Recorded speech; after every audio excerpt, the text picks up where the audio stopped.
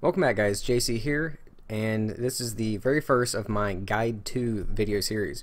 Look in the description below for a link to my playlist, as well as some parts that I will leave links to that you may want to take a look at and consider using.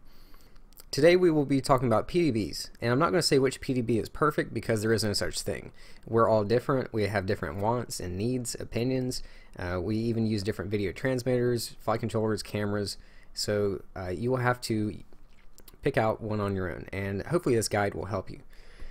Whenever I pick a PDB, I kind of have a process that I go through. The very first thing I do is determine what cell battery I will be using.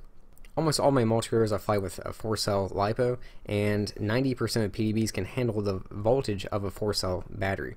But if you want to go higher, like a 5 or 6-cell LiPo, then not many can handle that high of a voltage. So in that case, you won't have much of a selection of PDBs, but you can look around and find one. The other thing you can do is use a simple PDB like this with nothing on it, no voltage regulators or on-screen displays or power filters, nothing. These have no voltage limit. And then what you can do is find a low voltage regulator that will work for you. They make these in many different models. You can find one that can handle the high voltage that you need and step the voltage down to 12 volts, 5 volts, 3.3 volts, you name it. You can have one of those with 5 volts powering your flight controller and camera, and then say like a 12 volt one powering your video transmitter. You can do it in any combination you want.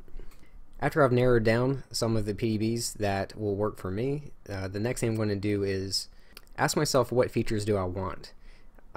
And some of the features will be an on-screen display, a LC filter, current sensor, a 5 volt and 12 volt regulator to power other accessories, sometimes an adjustable voltage regulator if I need something other than 5 or 12 volts, and there's even more features than that, but that's the basics.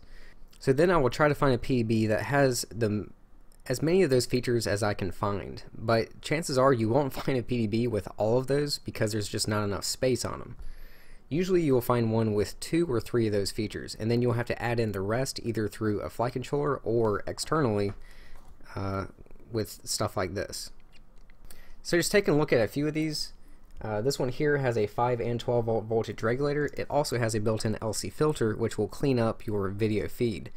The great thing is you can actually you can choose the voltage for your camera and video transmitter separately. So these pins here are for the camera, and you will place a drop of solder on either 5 volt or 12 volt and the middle pad. So if I want 5 volts for my camera, I will just bridge both these pads together, and then I have 5 volts coming out of this pin. Then for my video transmitter, say I want 12 volts, bridge both of these pads, and then I have 12 volts coming out of here. Then I wire in the grounds and the signals and my on-screen displays, and then everything is filtered. If you just want a simple PDB with just a 5 volt or 12 volt regulator and that's it, then you can get something cheap like this one. If you want a current sensor, the best way to spot a current sensor is with this resistor here.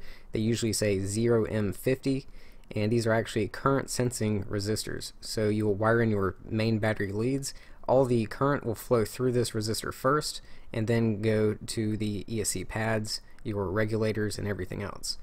This will actually convert that amperage into a signal that the flight controller can understand with this pin here that says C sense, and then you just place that wire on your current pin on your flight controller, and that tells it what the current is. You do have to calibrate it, and I do have a video showing you how to do that in my Betaflight playlist. Now say you find a PDB that has an on-screen display and current sensor, but it does not have a LC filter. Well, you can add one of those in with something like this. These are cheap, small. They're only like $2.50. You can just run power directly off of your PDB where it's getting the full voltage of the battery to this, and then on the outside run this to your video transmitter. Say you find one with the LC filter and the voltage regulators and a current sensor, but it doesn't have an on-screen display. Well, you can add one of these in with this Minim OSD Micro, or you can use a flight controller that has one built in. You find one with everything you want except for a current sensor. Well, some flight controllers actually have current sensors built into the flight controller itself. Now, I don't recommend those because your main battery leads will have to run to the flight controller first, and then you will have to use the same gauge wire going from the flight controller back to the PDB to then power your ESCs and everything else. So it's a lot of wiring, and it's really a lot of thick wires. Once you have picked a PDB with as many features as you want, and then you've also figured out how you're going to add in the other features that it does not have, then the next thing I do is pick one with the best pad layout. Just for example, out of these, I would say this one has the worst pad layout. The reason for this is because all the ESC power wires have to go on this side, and all the grounds have to go on this side. This means your ESCs coming in from this side, the power wire has to run across the PDB, or you have to wrap it around and come in from the outside. And I just really hate doing that. And then same thing for the ESCs on this side. The ground wire will be wrapping across it or around it. And there's actually some with even worse pad layouts than this, like the RROSD version 1. It just has one really big pad for power and one really big pad for ground. And that's why I never purchased that one. Now they do make a version 2. It's a PDB that has the on-screen display and a lot of other features, and it has a much, it has a better pad layout. So that one isn't too bad. The last thing I'm going to do is determine if the PDB I use has anything on the bottom side of it or not. So for example, this has stuff on both sides. Personally, what I like doing, instead of having my bottom plate on my frame and then using standoffs and then placing the PDB on top of the standoffs, then having more standoffs and then putting my flight controller on top of that, it makes things really high, and I just don't like it. So what I do is I place electrical tape on the back side of my PDBs and mount them directly to the frame. Then I just have one set of standoffs and the flight controller on top of that. I personally choose to do that on all my builds, but on some of my builds it's a requirement and I have to. For example, on this frame, you have to mount the PDB flat to the frame, and it's because it uses this little gel pad, and then the battery mounts on top of this, and this gel pad keeps the battery from ejecting. But if I were to use standoffs and then place a PDB on top of that, this gel pad would just fall through this hole and it would be useless. And then just a couple other things I need to cover. There are some PDBs made specifically for certain flight controllers, like this one here. This one here is the Seriously Dodo flight controller with the PDB made specifically for it. I say it's made just for this because it has pins coming out the PDB, and you just snap the flight controller on top of it and then solder the pins to these motor output pins, as well as the power and ground. And then you have a your power and ground going to your ESCs, and then the small signal wire will run to these small pads. So it makes things a super low profile, and you can mount this directly to your frame, which is great for like really small frames and builds. There are also some frames, they offer a plate that you can swap out that has an integrated PDB, meaning you can direct solder your battery leads right to the bottom plate. Same for your motors and ESCs, and they even have a few voltage regulators built into the carbon plate. Now, how am I personally doing this? On my builds, I just use a simple PDB like this. Well, how do I power my flight controllers? I use flight controllers that have the voltage regulator built into the flight controller. Well, what about my on-screen display? This also has an on-screen display built in. Well, how do I power my video transmitters?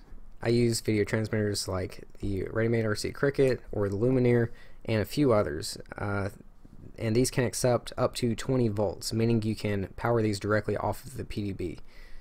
What about an LC filter? That's why I add in one of these small LC filters. I power this directly off the PDB, and then I power the video transmitter off the LC filter. How do I power my camera without the 5 volts?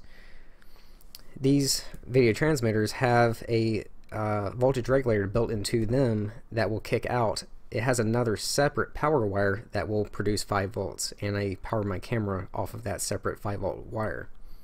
So doing things this way, I get my flight controller, video transmitter, and camera all powered with the correct voltage. I get my on-screen display, my LC filter, and that's all I really want. As far as current sensors, I personally don't use them. I hate having to calibrate them, and I hate the wiring. I really think that they're a pain in the ass, but that's just me. Now, if I ever do want to know what my current draw is, then I just use a little device like this. It has XT60 connectors on both ends, and then I plug one end into my multirotor, my battery into the other end, and all the current flows through this first. I strap my multirotor down to a table or something and give it full throttle, and this will show me exactly how many amps I'm drawing. Once I figure out how many amps I'm drawing, I just disconnect this, and then everything is good. So there's no need for me to have a current sensor. And that's basically it, guys. So if you enjoyed this video, if you could give me a like, look in the description below. I'll leave links to some products that I would consider using, as well as links to some other videos. Thanks for watching, and I will see you again soon.